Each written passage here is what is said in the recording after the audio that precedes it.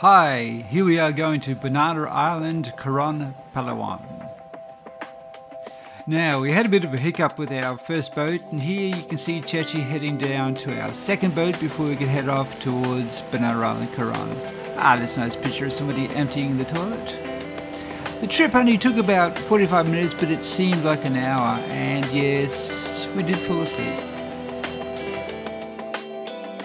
But finally, we made it.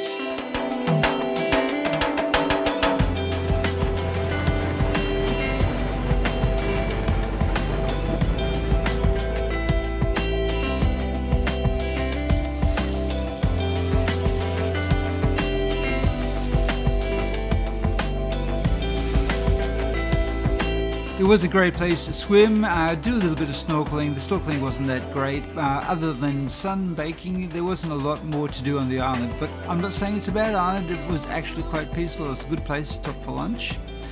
And yeah, as you can see, it is a beautiful island.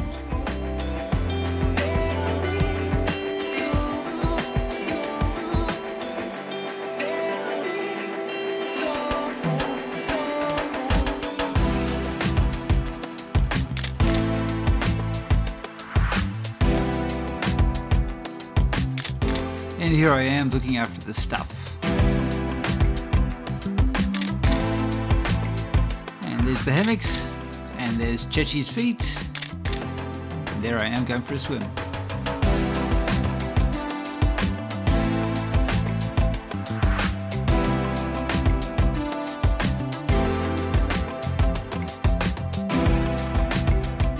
We didn't come with any snorkeling gear, but I was able to borrow a mask and have a bit of a look around.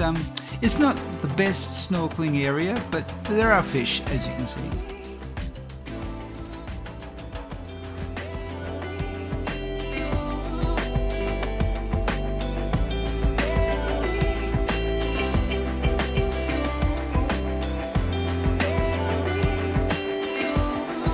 Overall, Banana Island Coron probably gets a 3 out of 5 for us. Like I said, there isn't a lot to do on the island, but it is beautiful, it is peaceful. People do live on the island, and there is one shop, so you can buy some drinks and some snacks if you are hungry.